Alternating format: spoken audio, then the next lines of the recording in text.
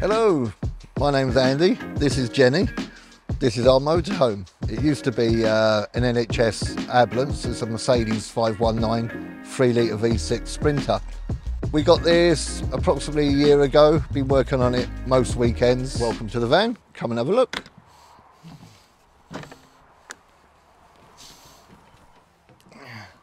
The kitchen I started making by myself. I started framing it out, but then that got a bit too complex for me. I'm not a carpenter, I'm an electrician by trade. So we ended up scrapping that, and we actually just went to a well-known builder's merchant, and we just bought the actual kitchen as you would do for a normal house. We've had to adjust it slightly because the CAMPERVAN ovens are not a 600 or 500. This one was about a 540, so we had to reduce one of the cupboards down, but I managed to do that. All the tiling is only a stick-on tiling. It just peels off and you just stick it on, and it gives quite a nice effect. It's all washable and it's supposed to be heat proof as well. These are all kitchen cupboards, which were originally floor cupboards, but we've just turned them on the side because they fit quite well. All the accessories we bought were just from online suppliers. The sink is online supplier. We've got a 100 litre water supply underneath the truck with a 3-bar pressure pump, which gives us adequate instant hot water, and it gets very hot very quick. In here we've got our shower cubicle. We've got a normal porta potty toilet, which we just, if we want to, we just pull that out. When we have an awning on, we will have a little toilet tent, and that will go in there.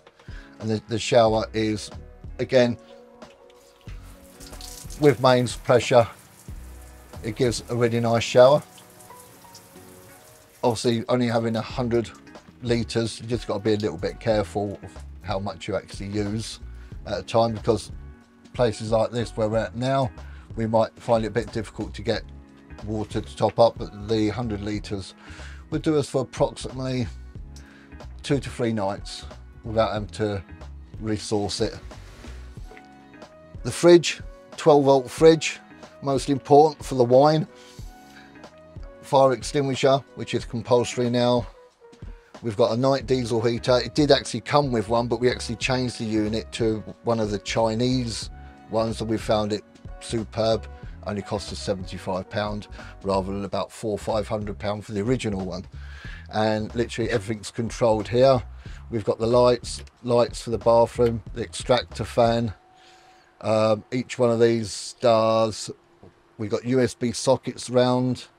We've got the inverter, which will give us our 240 supply. We didn't go for a TV because I didn't want one of them rattling around. So we opted for a projector. So when we're laying in bed, we've got the projector up there, a little projector, which is all Wi-Fi, and we've got access to Netflix, YouTube, and eventually this unit will actually be hidden inside the head there, so you won't actually see none of that. You wouldn't see any of the cable, but again, everything is work in progress. All the lights are only, I think, 1 watt each, so it doesn't draw a lot of power off the battery. This is only its 3rd outing now, and we haven't had to use mains power. It's totally self-sufficient. When we got the van, it was a fully equipped ambulance.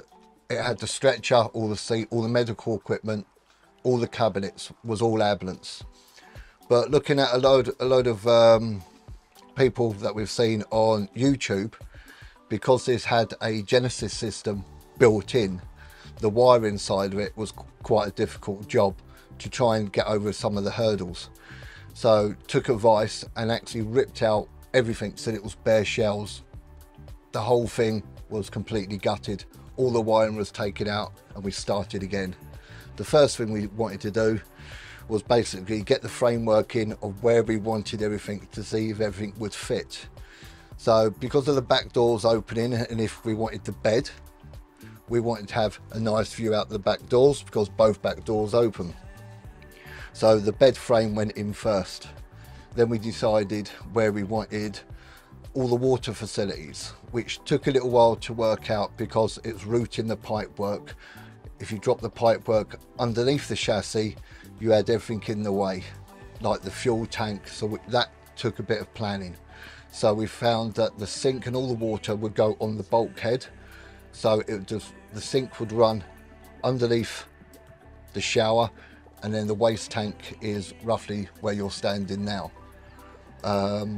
All the gas supply that we've done, we put into an external cupboard because you're not allowed to have a gas boiler inside a camper van.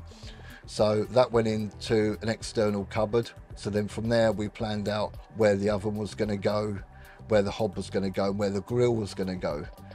From there we basically done all the wiring. Because we'd done the wiring from new, we knew the wiring was good. We weren't using second-hand wiring or the ambulance wiring because you don't know the history of it. So if you notice, all these cases, they basically hide all the wiring from the battery compartments, which are underneath here, which were original. All these are taking all the power supplies all the way around. The table bolts onto here. We've got a full-size table that will actually hold 4 people. And then we use this for extra storage. I've got all my tools. We've got medical equipment underneath there as well. Spare drinking water. And yeah, basically stuff like that. Cool. Right, underneath the 2 benches, we've got our storage. This is absolutely perfect for hiding all the bedding. Also got our water pump.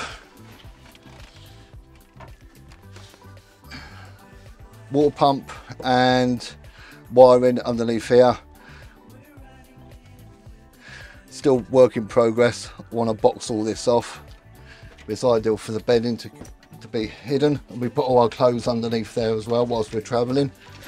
To make the bed, we just pull these out. I'll open up the back doors now because I need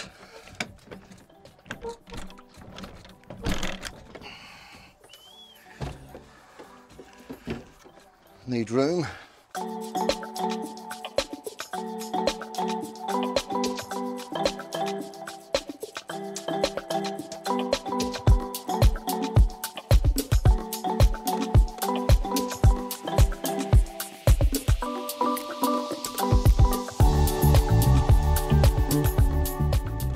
Right, this is our electrical cupboard.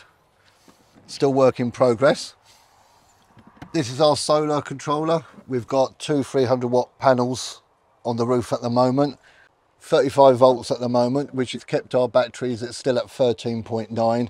We've kept the original batteries that come with the ambulance. We've got 3 110 milliamp batteries, which are still located in the original place. With that, we've still got the original inverter, 1800 watt inverter to give us all our 230. Then we've got the original battery chargers that come with the ambulance. This charges up all 4 batteries. We've got the 3 leisure batteries underneath the back there, which I've just shown. We've got a spare leisure battery underneath the bonnet, and it also charges up the main engine battery. In here, for now, I've just put this on to protect it. We've got all the 12 volt stuff. We also got a switch over. So when we're on mains hookup, as soon as we pull that out, it automatically transfers and takes the powers from the battery.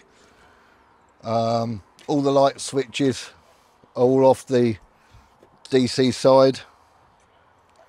And also this is where we brought the water through from before, me saying about the water had to be worked out because I couldn't go underneath the chassis because of all the fuel tank. So from the sink it drops down, it goes behind the shower tray, which I've left a little gap especially for it. It comes down, picks up the trap from the shower. Another reason I wanted it there as well, we can always access the shower trap. If you have it fixed and it all blocks up, the last thing you want to do is take your shower out. So we can have full access to there. And then it drops down to the waste tank, which is the grey tank, which is underneath the camper there. That's about 58 litre. This is our gas cupboard. We've actually fitted in LPG so we can go to a petrol station and actually top up the LPG without having to replace the tanks. I've got two 6 kilo gas flow tanks with a auto changeover. This is our boiler. 16 litres a minute this will produce.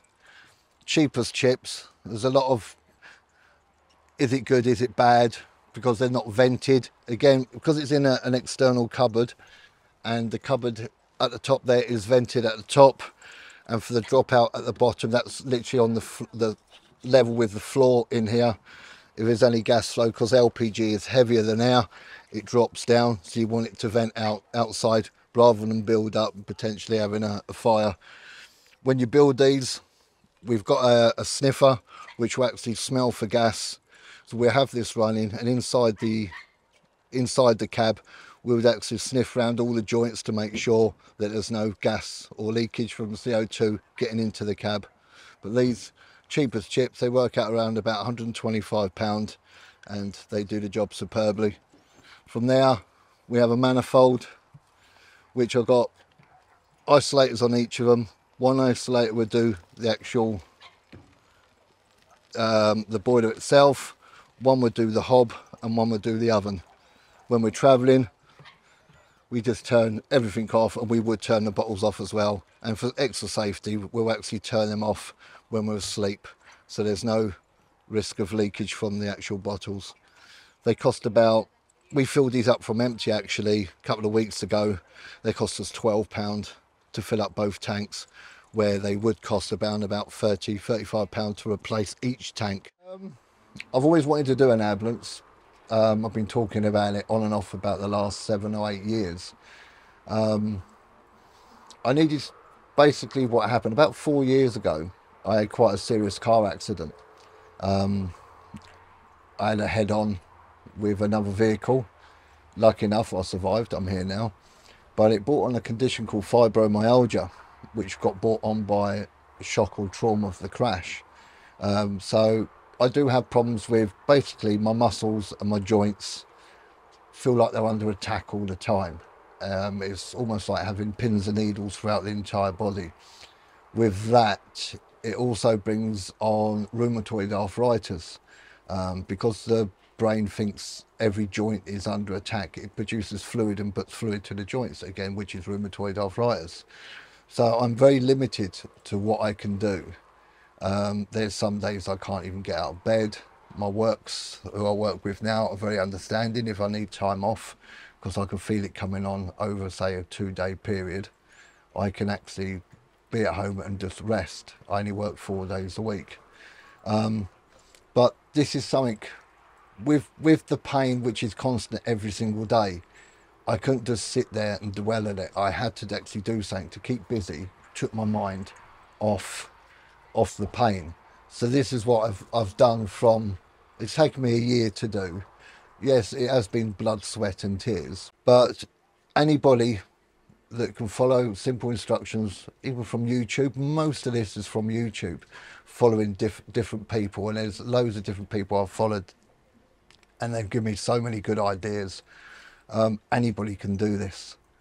If we're looking at the cost of side of things, the actual ambulance, when I got it, was £3,400. Interior, and to do what I've done so far, I've only put about 3,500, possibly 4 into it. Van life, this is only our third outing in the van. This is our first van life meeting, or any kind of meeting like this, where we've got, must be nearly over 200 vehicles with us. The good thing, you meet different people. We've already now signed up to about 4 more different groups, so it looks like every weekend for the rest of the year we can go to different events. The people here have just been fantastic. So if you like van life, you like meeting people, come to these. It's, you know, we did have our doubts, what's it going to be like, but unbelievable. The people here are absolutely lovely, from all kind of walks of life. So yeah, get your van, come out and join us and say hello. You may have noticed that you can buy our ebook. Our ebook shows you how to build a van conversion. It has 190 pages of text, diagram and images showing you various options of various systems. It also comes with 25 videos that show you hands-on how to do many parts of building a van. Also, we have a course. The course is really in-depth. It shows you everything from how to use basic tools all the way through to doing your gas, your water and your electric installation. Not only that, but within the course, we support you hands-on in making your electrical specification. And you get to join a community of like-minded van builders who are building their vans at exactly the same time. Follow the links to find out more, and thanks for watching.